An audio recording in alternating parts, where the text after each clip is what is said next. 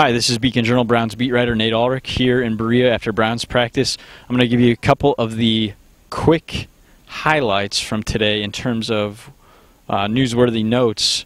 Johnny Manziel did not practice again today, and Mike Pettin said he's definitely not going to play Saturday night in the third preseason game at Tampa Bay, and he'll likely be out in the preseason finale next week at Chicago as well. So Manziel, more than likely, almost certainly, is done for the preseason. The Browns signed quarterback Pat Devlin this morning to give them another arm with Johnny resting that sore right elbow that's been bothering him lately.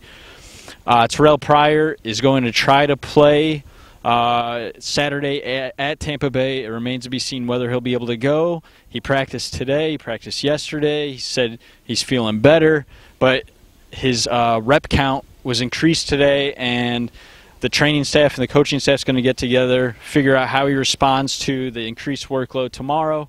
And if the results are positive, then he's going to make not only his debut with the Browns Saturday against the Bucs, but his debut as an NFL wide receiver, obviously converting from quarterback. He talked today.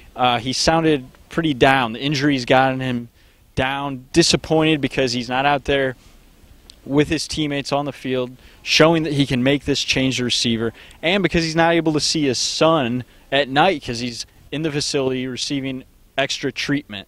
So, you know, it's affecting him on the field, off the field.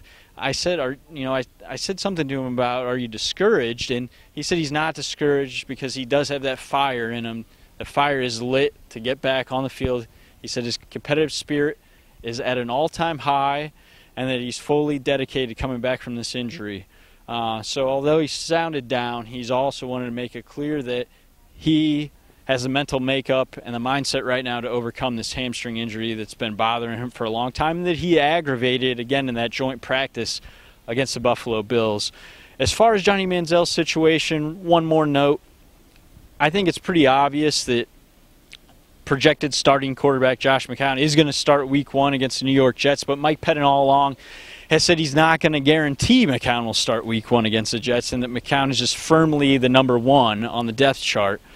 Well, today I asked Mike Pettin, with Johnny Manziel's situation, can you now name Josh McCown the starter formally? And he said, I think I've said he's a starter without saying it.